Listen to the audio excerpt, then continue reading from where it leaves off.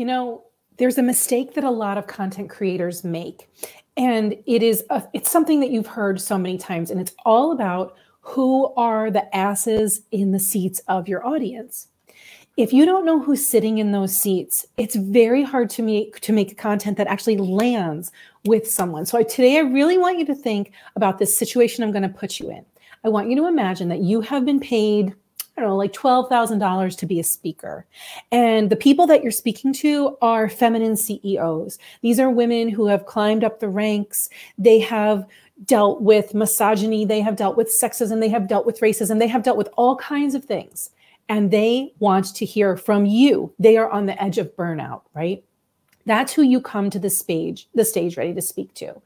You're ready with your offer. You're going to pitch them from the stage. I mean, they're paying you $10,000 to speak. So you're like, I can pitch my $25,000 mastermind to these women, no problem, because I get their problem. They need my solution, and they've got the money to pay for it, right? Now imagine you're up on the stage ready to talk to these women about burnout and stress and having to figure it all out while running a family and maybe a household too. You're ready to talk to these women. But the people who are sitting in the audience are not the feminine CEOs that you were waiting for. These women in your seats are actually elementary school teachers, they're kindergarten teachers, they're nursery school teachers. Now they're all dealing with the same problem as the feminine CEOs. They're dealing with exhaustion and overwork and burnout. They're on the edge and they are just so depleted. Both groups of women are dealing with the same problem. But if you don't have the right butts in the seats when you're speaking to your audience, it's not going to land with them. The solution that you would have to help feminine CEOs deal with their burnout is very different than a solution that, say, an elementary school teacher would need to deal with her burnout and her problems. I really want you to think about who are the asses in the seats when you are speaking. And are you thinking about that person when you're generating your content? I'm going to give you an example. Today, I was recording my podcast for the next week, and I was thinking about somebody that I know listens to my podcast, but she's not an entrepreneur. And I started to get into my head about, oh no, how can I make this podcast more relatable to her? She told me, she's like, I flat out enjoy your podcast. I'm not an entrepreneur, but I really love it. But I got into my head when I was thinking about, oh, maybe I need to tweak this a little bit so that it lands with her. But she's not my ideal client. She's not going to convert from being an audience member to being a customer or a client.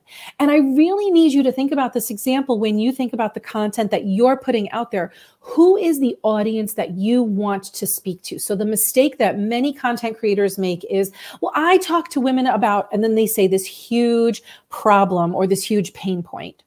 Talking about pain points is super important. I want you to talk about pain points in your content, but are you narrowing it down to exactly the type of person that needs your exact solution at your exact price point in the way that you can deliver it with your expertise? Because if you're trying to spray it so that everybody can benefit from it, you are going to be on the treadmill of content. You're going to be exhausted all the time. So just the first thing I want you to think about when creating content in January 2021 is, who are the butts in the seats that I am talking to? Get really specific about it. Imagine those people, those exact people, when you are developing your content, writing your content, even saying your content to the world. Like right now, I am imagining that I am speaking to an overworked solopreneur who really wants to create content because she wants to grow her audience, but she is just overwhelmed by the whole thing. That is exactly who I'm speaking to right now. And that's what I want you to think about when you create your content. Who's the exact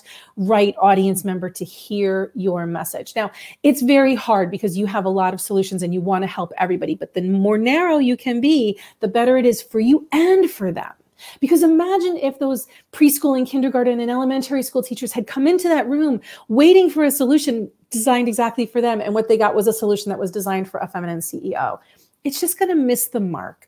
And we want your stuff to land because I know how much time and effort you took on it. So the number one thing I want you to walk away with is the saying that my dad used to say to me all the time. He used to say, Jenny, there's an ass for every seat. And there's a lot of ways to interpret it, but he meant it as, don't worry, honey, someday you'll get married. He used to say this to me back in my 20s when he was concerned that I wasn't ever going to get married.